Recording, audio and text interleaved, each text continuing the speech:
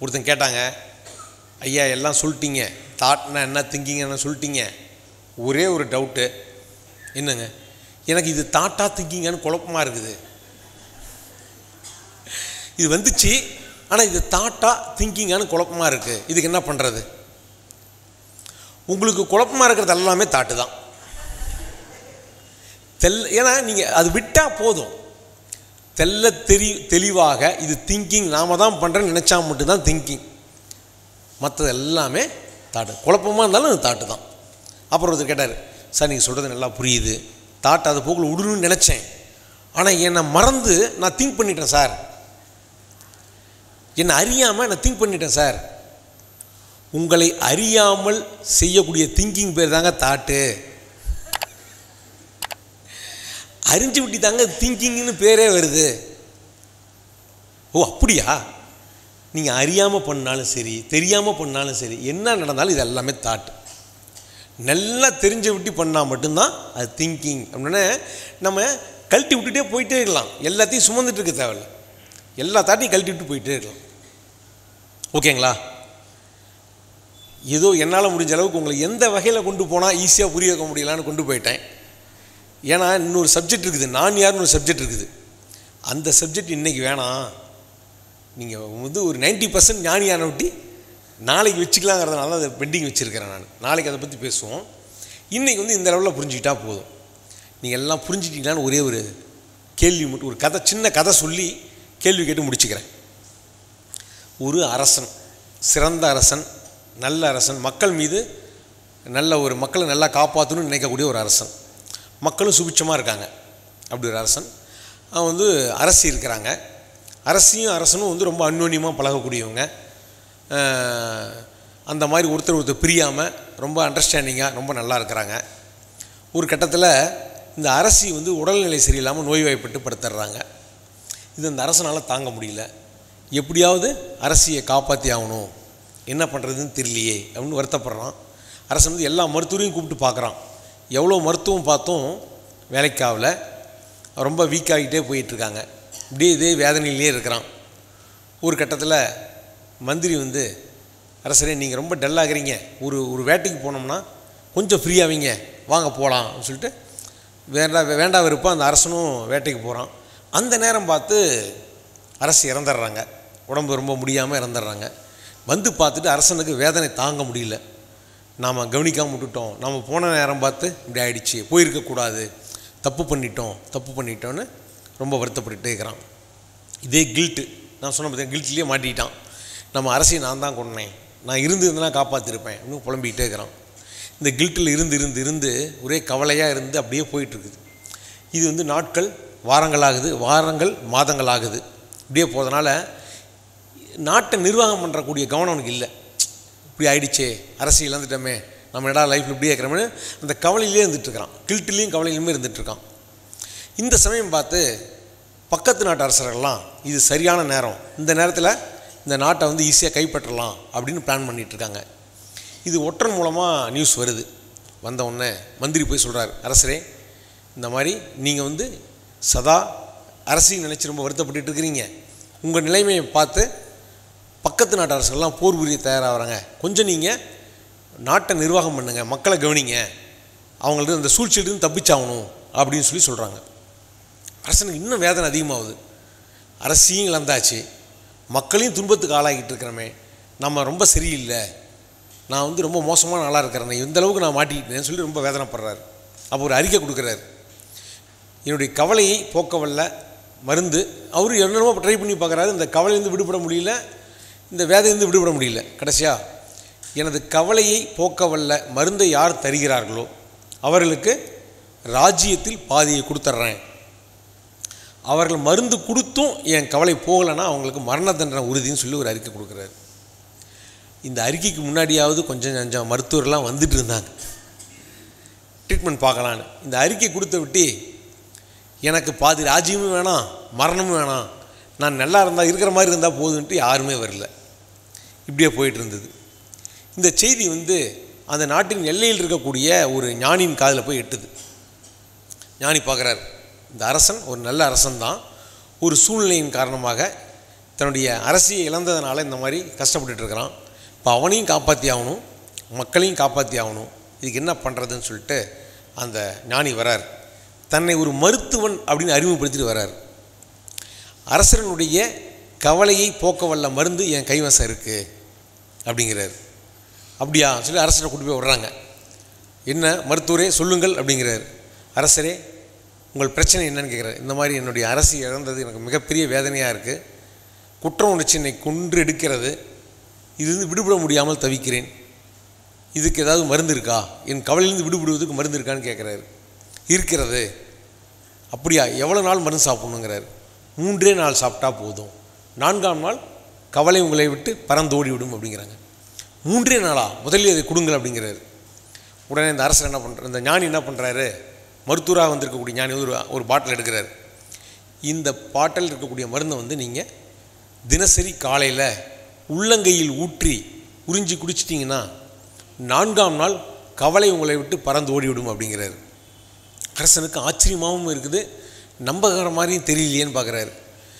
அப்படி ஒரு அற்புதமான மருந்தாக இருந்தால் பத்தியம் ஏதாவது இருக்கிறதான்னு கேட்குறாரு. ஏதாவது பத்தியம் இருக்கா அந்த மருந்து சாப்பிட்றதுன்னு கேட்குறாரு. ஆமாம், சொல்ல மறந்து விட்டேன், ஞாபகப்படுத்தி விட்டீர்கள்ங்கிறார். என்ன பத்தியம்ங்கிறாரு. இந்த மருந்தை எடுக்கும்போது நீங்கள் குரங்கை பற்றி நினைக்கவே கூடாதுங்கிறார். அப்படியா, குரங்கை பற்றி நினைக்கும் பழக்கம் எதுவும் இல்லை எனக்கு, எதற்கு அதை சொல்கிறீங்கிறார். இந்த நிபந்தனையை சொல்லி கொடுக்க வேண்டும் என்பது தான் நிபந்தனை, விதி. அதுதான் நான் உங்ககிட்ட சொல்லிட்டேன். பழக்கலைன்னா பிரச்சனை இல்லை. குரங்கை பற்றி நினைக்காமல் இந்த மருந்தை எடுத்துக்கொள்ளுங்கள், கவலை உங்களை விட்டு பறந்து ஓடிவிடுங்கிறாரு. சரி கொடுங்கள்னு வாங்கிக்கிறார். நிபந்தனை உங்களுக்கு தெரியும் அல்லவா, விருந்தினர் மாலையில் ஓய்விடுங்கள், 4ஆம் நாள் உங்களை சந்திக்கிறேன், கவலை பறந்தோடிவிட்டால் பாதி ராஜ்யம், இல்லை என்றால் அப்படிங்கிறாரு. நன்கு அறிவேன் அப்படின்ட்டு புன்முருவலோடு அவர் போயிட்டார். நன்கு அறிவேன்ட்டு போயிட்டார். இவர் அரசன் நாளை காலையில் மருந்து எடுத்துக்கொள்ளலாம், குரங்கை பற்றி நினைக்கக்கூடாது, அவ்வளவுதானே, சாதாரண விஷயம் அப்படின்ட்டு மருந்து பாட்டில் கொண்டு போய் பூஜை ரூமில் வச்சுட்டு அப்படியே இருக்கார். இந்த கில்ட் இருந்து எப்போ தான் விடுபட போகிறோமோ, இன்னும் 3 நாள் தானே, இவ்வளோ நாள் இருந்து விட்டோம், 3 நாள் பார்த்து கொள்ளலாம் அப்படிங்கிறாரு. தூங்குறாரு, எந்திரிக்கிறாரு, நீராடுறாரு, பூஜை அறைக்கு போடுறாரு, இறைவனை வழிபடுறாரு, மருந்து பாட்டில் தூக்குறாரு. குரங்கை பற்றி நினைக்கக்கூடாதுன்னு அந்த மருத்துவர் சொன்னது ஞாபகத்துக்கு வருது. அடடா, குரங்கை பற்றி நினைக்கக்கூடாது என்று சொன்னாரே, தவறி நினைத்து விட்டோமே. சரி, பல மாதங்கள் காத்திருந்தோம், ஒரு நாளில் என்ன விட போகிறது, நாளை எடுத்துக்கொள்ளலாம்ட்டு மருந்து பாட்டில் வச்சிட்டார். நாளை மிகவும் எச்சரிக்கையாக இருக்க வேண்டும், குரங்கை பற்றி நினைக்கவே கூடாது அப்படின்ட்டு முடிவு பண்ணுறாரு. 2 சங்கற்படுத்துகிறார். எந்த குரங்கை பற்றி நம்ம நினைக்கக்கூடாது அப்படின்ட்டு இருக்கிறார். நைட்டு தூக்கத்திலே ஒரு குரங்கு வருது, என்னையா நினைக்க மாட்டேன் அப்படிங்குது. என்னடா இது, முழிக்கிறார், திடுக்குன்னு விழிக்கிறார். ஓ, தூக்கத்தில் தானே, காலையில் மருந்து எடுக்கும்போது குரங்கை பற்றி நினைக்கக்கூடாது, ஓகே அப்படின்னு விட்டுறாரு. அடுத்த நாள் காலையில் போய் நீராடுறாரு, பூஜைக்கு போகிறாரு, இறைவா மருந்து பாட்டில் தூக்குறாரு, குரங்கை பற்றி நினைக்கக்கூடாதுன்னு மருத்துவ சொன்னது ஞாபகத்துக்கு வருது. அடடா, 2 நாள் வீணாகி விட்டதே, என்ன செய்வது. மந்திரியாரே, மந்திரி கூப்பிட்றாரு. மந்திரி புத்திசாலி அல்லவா, புத்திசாலி தான் மந்திரின்னு வச்சுருப்பாங்க. மந்திரி கூப்பிட்றாரு. மந்திரியாரே, இந்த மருத்துவர் ஏதோ சூழ்ச்சி செய்கிறார், குரங்கை பற்றி நினைக்கக்கூடாது என்று சொல்லிவிட்டார், ஆனால் குரங்கு ஞாபகம் வந்து கொண்டு இருக்கிறது, என்ன செய்வது என்கிறார். உடனே அந்த மந்திரி சொல்கிறார், அரசரே, மனதை பற்றி எனக்கு கொஞ்சம் தெரியும். அப்படியா, என்ன தெரியும்? மனதில் ஒரு சமயத்தில் ஒரு எண்ணம் தான் வருமாம், ஒரே சமயத்தில் 2 எண்ணங்கள் வராதாம். அப்படியா? ஆமாம் மன்னரே, உளவியல் பற்றிய அறிஞர்கள் அப்படி தான் சொல்லுகிறார்கள். மனதில் ஒரே நேரத்தில் 2 எண்ணங்கள் வருவதற்கு வாய்ப்பே இல்லை, ஒரு நேரத்தில் ஒரு எண்ணம் தான் வருமாம் அப்படிங்கிறார். அப்படியா, சரி, அப்போ என்ன செய்வது? நீங்கள் குரங்கை பற்றி நினைப்பதற்கு பதிலாக ஒரு யானையை நீங்களாக கற்பனை செய்யுங்கள். நன்றாக இருக்கிறதே, மிகப்பெரிய யானையை கற்பனை செய்து பாருங்கள், குரங்கு மறைந்துவிடும், யானையை கற்பனை செய்து கொண்டே மருந்தை அருந்தி விடுங்கள். மந்திரியாரே, நீங்கள் புத்திசாலி தான், மிகவும் நல்லது அப்படின்ட்டு பார்க்குறாரு. அடுத்த நாள் எந்திரிக்கிறாரு, நீராடுறாரு, பூஜைக்கு போகிறதுக்கு முன்னாடி யோசிக்கிறார். யானையை கற்பனை செய்து கொள்வோம். யானை என்றால் எப்படி இருக்கும்? எவ்வளவு பெரிய தலை, முரம் போன்ற காது, சிறிய கண், எவ்வளோ பெரிய தும்பிக்கை அப்படின்னு நினச்சிட்ருக்காரு. கொஞ்ச நேரத்தில் அவ்வளோ பெரிய சைஸுக்கு குரங்கு தெரியுது. அடடா, என்னடா அது, நாமளாக யானையை நினைத்தால் கூட அது குரங்காக மாறுகிறதே, இது மிகப்பெரிய வேதனையாக அளவாரு. இது ஒரு சின்ன சின்ன குரங்காக வந்து கொண்டிருந்தது, இது யானைக்கு முயற்சி பண்ணி எல்லாம் பெரிய பெரிய குரங்காக வருதுன்னு பார்க்குறாரு. இது மிகப்பெரிய மோசமான சூழ்நிலையாக இருக்கிறதே, என்ன தான் செய்வது? அன்றும் மருந்து இருந்த முடியவில்லை அவரால். மருந்து பாட்டில் எடுத்து வச்சு உட்காந்துருக்கார். என்ன செய்வதுன்னு உட்காந்துருக்கார். ஞானி வரார். அரசரே, மருந்தை அருந்தினீரா? கவலை உங்களை விட்டு பறந்தோடியதா அப்படின்னு கேட்குறாரு. இவர் பார்க்குறாரு. எங்கே அருந்தினேன்? நீங்கள் மருத்துவர் அல்ல, மிகப்பெரிய சூழ்ச்சிக்காரர் அப்படிங்கிறார். உங்களுக்கு உதவ வந்தது சூழ்ச்சியா? உங்களை கவலையிலிருந்து போக்க வல்லவா வந்தேன், என்னை போய் சூழ்ச்சிக்காரர் என்று சொல்கிறீர்களே அப்படிங்கிறார். ஆமாம், எனக்கு குரங்கை பற்றி நினைக்கும் பழக்கமே இல்லை.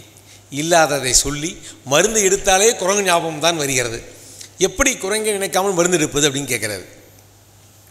உடனே அந்த ஞானி சொல்கிறாரு, குரங்கை பற்றி நினைக்காமல் மருந்து எடுப்பது எப்படி என்று என்னை கேட்டிருந்தால் அதை சொல்லி கொடுத்துருப்பனேங்கிறார். மருந்தை கொடுத்த எனக்கு குரங்கை பற்றி நினைக்காமல் மருந்து எடுப்பது என்று சொல்ல தெரியாதா அப்படின்னு கேட்குறாரு. முதலில் அதை சொல்லி கொடும் அப்படிங்கிறார். எப்படி குரங்கை பற்றி நினைக்காமல் மருந்து எடுப்பதுன்னு சொல்லிக் கொடுக்குறாரு. அரசர் வந்து கேட்குறாரு. குறுக்கில் சந்தேகம்லாம் வருது. சந்தேகத்தெல்லாம் கேட்குறாரு, பதில் சொல்கிறாரு. கடைசியா சரி நீங்கள் சொன்னபடி செய்கிறேன் சொல்லிட்டு குரங்கை பற்றி நினைக்காமல் மருந்து எடுக்கிறார். ஒரு நாள், 2 நாள், 3 நாள், நினைத்தது போல் 4ஆம் நாள் எந்த கவலையும் அவருக்கு இல்லை. முழு நிறைவாக எப்படி குரங்கை பற்றி நினைக்காமல் மருந்து எடுப்பது என்று தெரிந்து கொண்டதன் விளைவாக அவர் ஞானியாகவே மாறிட்டார். மாறி என்ன ஆயிட்டார்? மிக ஞானி ஆட்சி புரிந்தால் எப்படி ஒரு ஆட்சி இருக்குமோ அப்படி ஒரு ஆட்சி பண்ணுறார். இதுதாங்க அந்த கதை. நீங்களும் ஞானி ஆயிட்டீங்க. காலையிலிருந்து நடந்த வகுப்பில் குரங்கை பற்றி நினைக்காமல் மருந்தெடுப்பது எப்படி என்று அந்த ஞானி என்ன சொல்லியிருப்பார் என்பதுதான் கேள்வி. போன செஷனில் எந்த சந்தேகமும் இல்லைன்னு சொன்னீங்கல்ல, இதுக்கு பதில் சொல்லுங்கள்.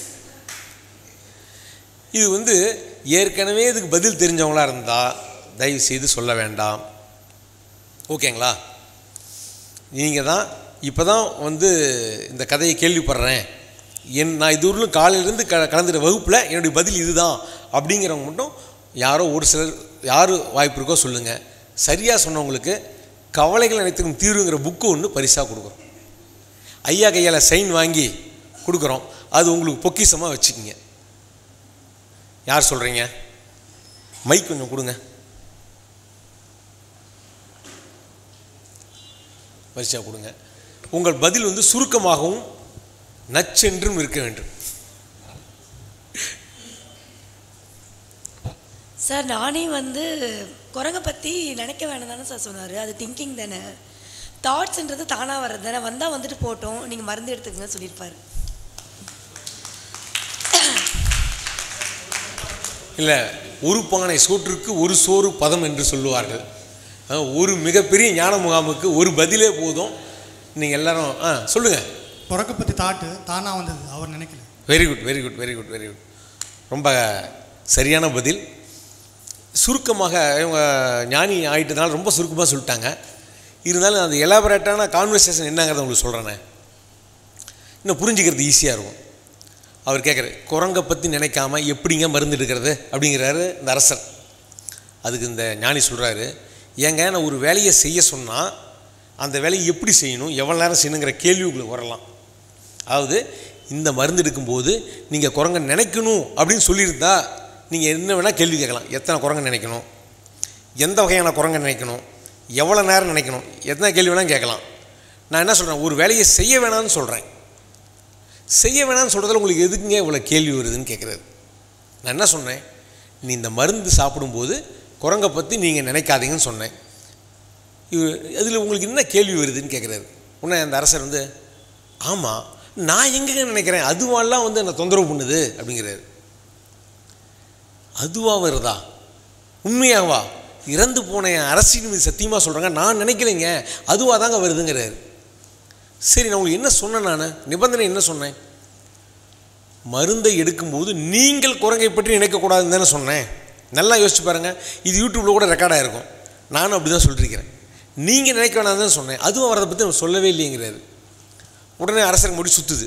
என்னடா அது அரசரே, மருத்துவரே, என் மனசுலேருந்து தான் வருது. என் மனசிலிருந்து தான் வருது, அப்போ அது நான் நினச்சதாக தானே அர்த்தம். நம்மளும் அப்படி தான் நினச்சிட்டு இருக்கிறோம். என் மனசுலேருந்து கில்ட்டு வருது, என் மனசில் நெகட்டிவ் வருதுங்க, அப்போ அது நான் நினச்ச மாதிரி தாங்க அர்த்தம். நம்மளாம் நாம் தான் உரிமை கொண்டாடுறோம். என் மனசில் தான் நெகட்டிவாக தாட்டு வருது, அப்புறம் எனக்கு நான் தான் அதுக்கு பொறுப்புன்னு நம்ம நினச்சிட்டு இருக்கிறோம். அப்படின்னு அரசன் கேட்குறான். என் மனசுலேருந்து தானே குரங்கை பற்றி ஞாபகம் வந்துச்சு, அப்போ நான் நினச்ச மாதிரி தானேங்கிறாங்க.